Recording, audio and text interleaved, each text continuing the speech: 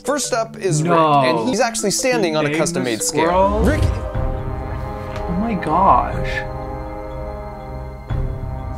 What is up, everybody? My name is Dr. Woods, Dr. Andrew Woods. You can just call me Andrew. This is my cat Ty, super cute. He hates it here. I'm in danger. And today I'm going to be reacting to the top viral animal videos. Uh-oh, stinky. Because I'm a veterinarian and animals are fun, obviously. So let's just jump right into it. And he's gonna jump right out of my lap. Hold up, something ain't right here.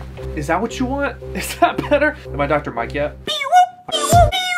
Okay, I'm not Dr. Mike. Dr. Mike is perfect and I have flaws. And so the first video is by Mark Rober, the NASA engineer, and he made a video, a viral video, about squirrels.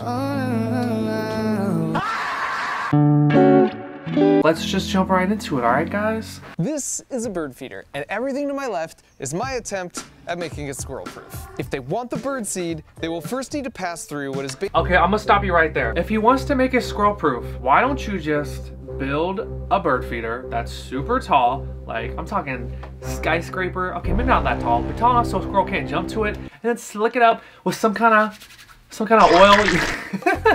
That way, it's too high for them to jump, and they can't crawl up it. Anyway, let's get back to it. Ninja Warrior obstacle course for squirrels. This course is extremely challenging. Okay, how does he think of this? This man is a genius! Here's where I've placed their favorite bird feeder, at the end of the course. And to sweeten the deal, right below that, there's a trap door. And if they step here, it releases a butt ton of walnuts and unfurls some celebratory banners. Why walnuts? I'm glad you asked. I'm using walnuts because over the course of the week, I put out a buffet of 7 different nuts and seeds. And all 4 times I repeated the experiment, walnuts were always the one they ate first. This man thinks of everything. The 6th challenge is called the tourist trap. It's actually a bit of a reward for making it this far. If the squirrel sticks their head through this board my wife painted, it's just a photo op they can hang on the wall of their tiny squirrel nest. I'll place a walnut here as an incentive for them not to miss this unique opportunity. The penultimate challenge are the quad steps of great elevation. Okay guys, let me break that down. He's placing a walnut as an incentive. Now the whole theory of all of this, and the whole reason he's getting this whole thing to work is because of a concept called positive reinforcement. That is a style of learning. It's actually a style of learning that I recommend whenever you're trying to teach your pet to do anything, whether that be going outside, using the bathroom, using the litter box, to sit, to stand, to do any command or trick or anything you really want them to do. Always try to teach them with positive reinforcement. And basically what that means is after they do a certain action, you positively reinforce that with a treat. Pets and most animals are pretty food motivated, so if they do an action you want them to do, you give them a treat.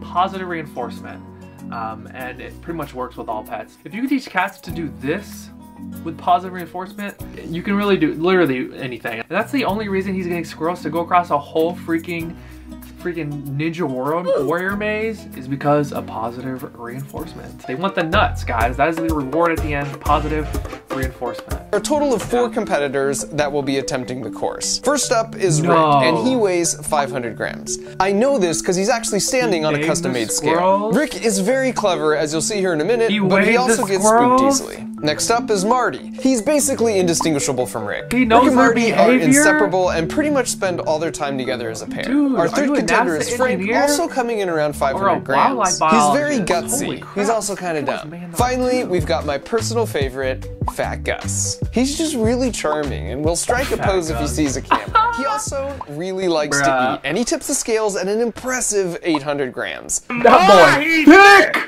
Gracefully leaping away, Fat Gus just goes for it, hands-free. Now back to the homewrecker. You can see Rick is instinctively suspicious of this gold digger, and only for a brief moment puts his full weight on the platform. I told you he was smart. His buddy Marty, on the other hand...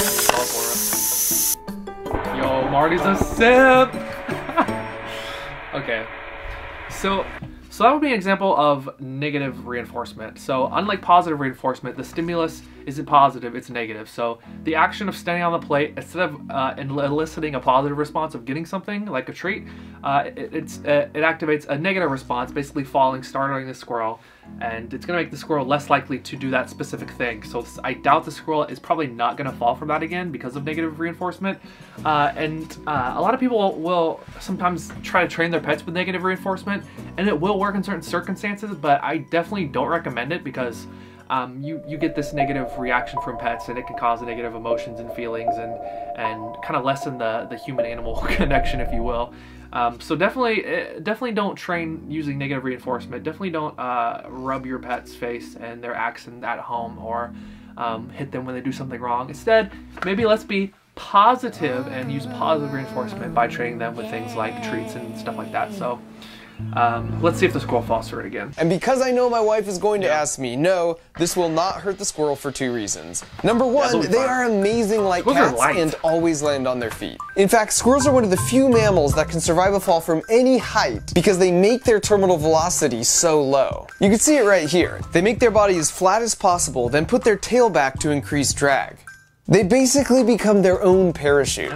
But just like all the other obstacles so far, after a day or two, they'd mastered it. Yeah. In this case, even disregarding her offering negative reinforcement. They're not going to go for that. They know it's going to keep falling. So here's a single camera shot of a full run, and by the end, all of them could do the full course in less than 40 seconds. And while we're watching, you might be wondering what happened to the squirrelaput. Now what you're about to see is going to look pretty chaotic, but when we check the slow-mo, amazingly, I'll show you how the squirrel is totally in control pretty much the whole time.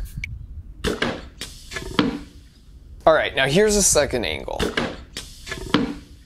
What's crazy is the time it takes him to do all the predictive math to know exactly where he will land and to lock his head is 300 milliseconds. That's exactly this long, literally less than the blink of an eye. That blows my mind, but if you think about it, it makes sense these reactions would have evolved to be razor sharp if you live your life in the trees, constantly making split-second decisions. My buddy Destin from Smarter Everyday also made a video analyzing how cats always land on their feet, and they do the exact same 2 tricks. The head target lock and bringing limbs into row.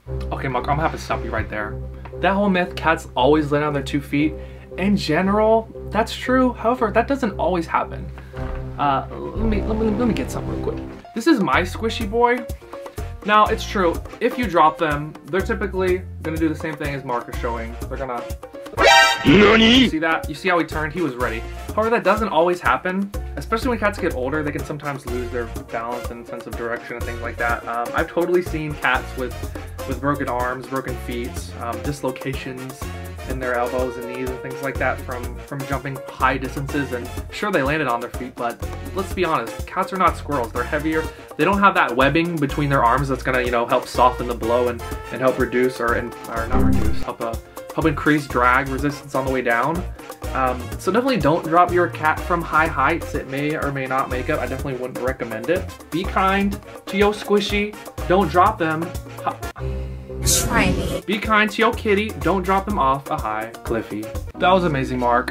A1 content. Keep it up. Let's keep the animal videos coming. Okay, our next video is how to pick up a cat like a pro. Vet advice on cat handling by the lovely, helpful Vancouver vet. Sounds wholesome. Let's see what it's about. Hi, my name is Dr. Yuri Burston. Dr. I'm a Burston. veterinarian in Vancouver, BC, and I'd like to welcome you to a series of practical skills for pet owners. I'm just going to talk about how to approach and handle a cat. When I'm in clinics, I often see people walking around, swinging their cat like this, and it really just kind of makes me cringe because that's not comfortable for the cat. Yo, he is cringing. Safe, to be honest with you. Honestly. So I just want to kind of go over a little bit how to pick up a cat and different ways of managing them, just to make your life a little bit easier. Also, that way you'll be safe, because what happens when you have a cat swing free in the air is they'll often start to scramble for purchase. They'll, especially with their hind legs, they can do quite a bit of damage. I mean, and I've been scratched quite badly on my forearms. Absolutely. Let me show you guys.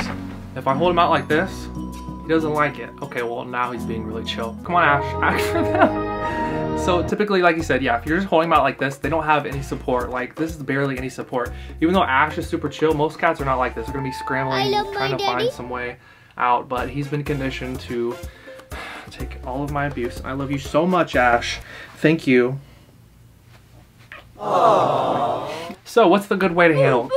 How should I pick up a cat? Please tell me. So just nice and supported, hold them up. And then if I need to carry a cat around, I usually just hold them close to my body. And again, I'm just squishing them. Squishing them into myself. Again, yeah, pretty much. Claudia feels nice and supported. I'll put my hand out here for her, put her paws down. Then I can carry her around quite safely. Do you feel supported? And she won't want to. Yeah. Yeah, you're supported. Now, if we do have a cat who's trying to get away from us, he's right. This is how you do it. Always squish that cat. Squish if it. you're trying to hold a cat down, whether it's to trim their nails or to give them a pill, or whether you just want to have a cat not run off for a moment. You need to squish that cat. All you need to know about cat restraint. Squish! Cat hair. I will say, if I could add anything to that, it would be when you're approaching a cat, there's a couple of signs you can look out for to make you think that maybe I shouldn't be approaching this cat. Let me get a cat and I'll explain. Okay, we're back with Ty. So, one sign, one clear giveaway that this cat does not want to be here and doesn't want to interact with you and doesn't want you to touch it is if his ears are back like that and he's staring at you with eyes wide open. Don't approach the cat. Let it be. He doesn't want to interact with you for whatever reason. Probably not the smartest idea. But other than that, this dude's giving great advice. I really enjoyed it. I 100% agree. Hold your cat, love your cat, squish your cat if necessary. That was super fun, guys. Thanks for watching. What? Hold up, bro. I got one more video for you to watch. Oh, okay. Please stop. Sir, I'm asking you to stop. Please don't come close to me. Sir, I'm asking you to stop recording me. Please don't come close to me. Please take your phone off. Please don't come close to And me. I'm taking a picture and calling the cops. Please call the cops. Please call the cops. What I'm gonna tell them there's an African-American man threatening my life. Please tell them whatever you like. Ah!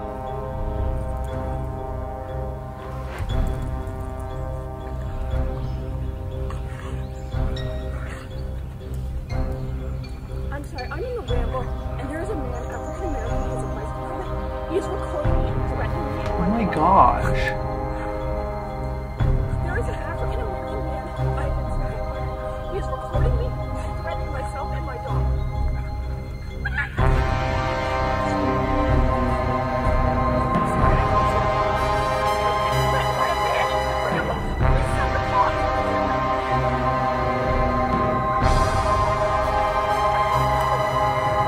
Thank you.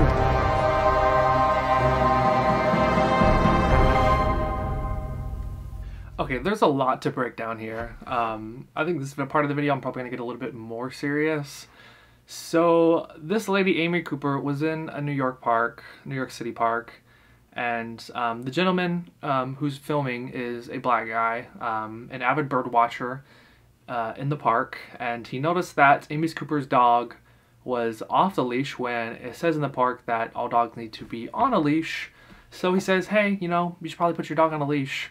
And then apparently he tried to give the dog some treats.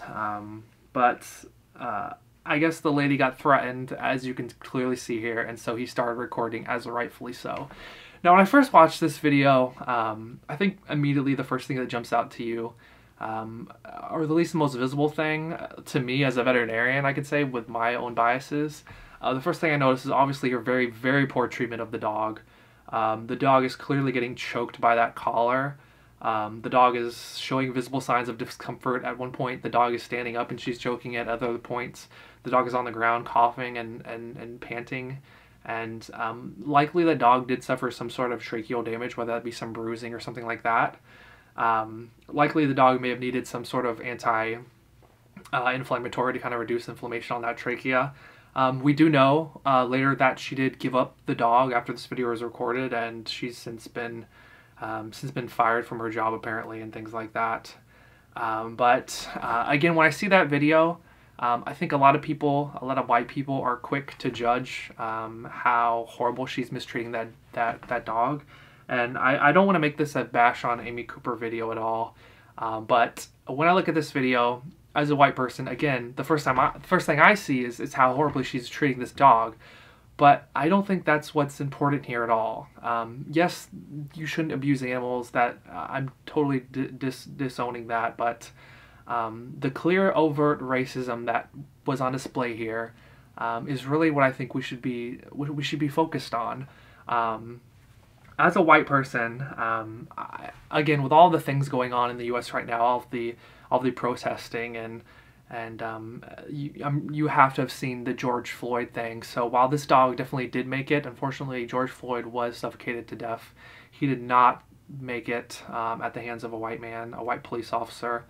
So I think what's important here is that as a white creator, the bare minimum I can do is get on this platform and say how, you know, Black Lives Matter. We really need to end systemic racism. We need to stand up and speak out against racism as white people. If you're watching this and you're white, obviously I'm not black. I don't understand how black people feel, what they're going through, but I do stand with Black Lives Matter. And I'm going to be including some links down below about where you can donate to, but I think as a white person, I encourage all other white people who are watching my platform to speak out against racism, number one, to help mobilize, organize, and figure out ways to vote out racist officials in office in America. That way we can actually get some sort of change, and obviously we definitely need some police reform, but I thought it was, I think it's my duty as someone who has any number of followers to speak out against racism, and I'll definitely be donating to the cause. But that's kind of all I really had to say on this video. I know it definitely took a turn, but this is an issue that is going on in America, and I think everyone needs to, all white people need to have a wake-up call and say, hey, this is 2020 and we're still having overt racism and things like that, and it needs to stop. So definitely protest, donate to the cause, and speak out against racism. And I don't think I mentioned this. This is my other cat, Ash. You've probably seen him around in my videos, but be nice to your kitties, be nice to your fellow Americans and each other, and Black Lives Matter, guys. See you guys next time. Peace. Say bye, Ash. Ash says bye. Say bye, girl. Say bye, Ash. Okay. We out.